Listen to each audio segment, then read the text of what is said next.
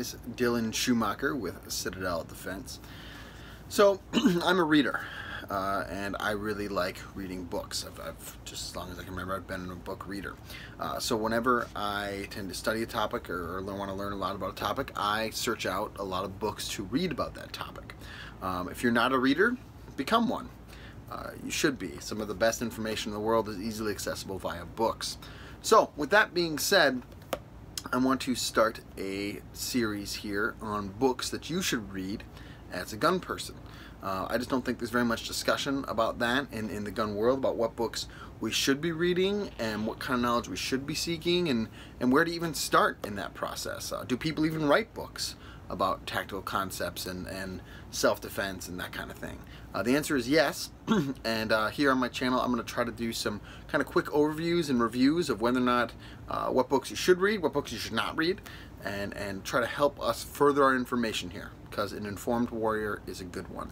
So with that being said, the very first one, of course, is going to be my Mr. Massad Ayoob, and this one is Deadly Force: Understanding Your Right to Self-Defense.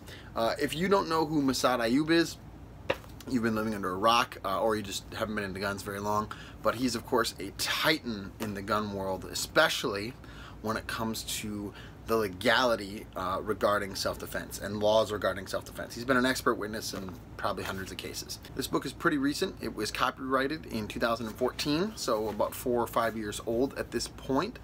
Just a quick overview here. He goes through all the main concepts, right? So ability, opportunity, jeopardy. If you've never heard that triad before, that's yet another reason to own this book and read it. He really does a good job of explaining the law. He goes into other nuances like the Tueler drill and really does a good breakdown of that, which is extremely helpful to me. And I've known about the Tueler drill for a long time. Again, if you don't know what the Tueler drill is, get this book. He talks a lot about kind of what kind of case you'd be mounting in a self-defense shooting, titled an affirmative defense. This was a relatively new concept to me. I had not been aware of it up until now.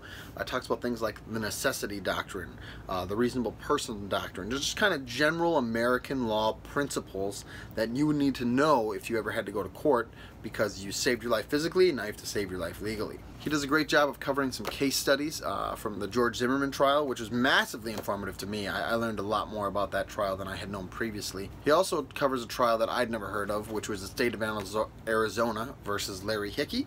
Larry Hickey was actually a former instructor down at Tactical Response, and he'd been involved in the self-defense shooting. And in both these cases, both the Zimmerman and the Hickey trial, he kind of goes through and gives the breakdown of the case and how it went and what really happened and the information and how it got twisted and how these guys had to work through trials for years. And it was just massively informative to see kind of the law applied and how that can go good or bad for you. There's one thing I did not like about this book. At one point, he seems to kind of endorse this older idea. No longer, he doesn't endorse it currently, but seemed to be sympathetic towards this old idea of back in the day, and I'm talking about like 70s, 60s, whatever, when cops would carry a second gun in case they shot the wrong guy, shot an innocent person, that they'd have a gun to like throw on the guy to be like, see, he had a gun. And he seems to kind of be sympathetic towards that in this book a little bit, and I did not like that at all.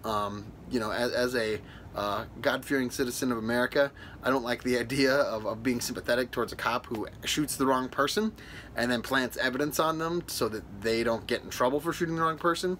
I found that a little obnoxious, but that being said, that was a more minor point, and like I said, kind of an offhand comment that he makes in the book. It's not like a main feature or anything, but by and large, I highly recommend Deadly Force by Massad Ayoob. So if you've never heard of this book, if you've never heard of this guy, if you're at all fuzzy just kind of about the general laws, I know that different states have different requirements for their permits, and you may or may not need to understand the laws regarding lethal force in your state in order to get your permit to carry. And as a responsible armed citizen, that's part of your duty, is to understand the laws surrounding lethal force and self-defense. So this is a great book. Like I said, it covers great generalities of the laws in general in America. For your state specifics, of course, you'll have to look into that, but he does a fantastic job. So I highly recommend you reading Deadly Force. If you don't own it, buy it. I will link it in the description below, and read it.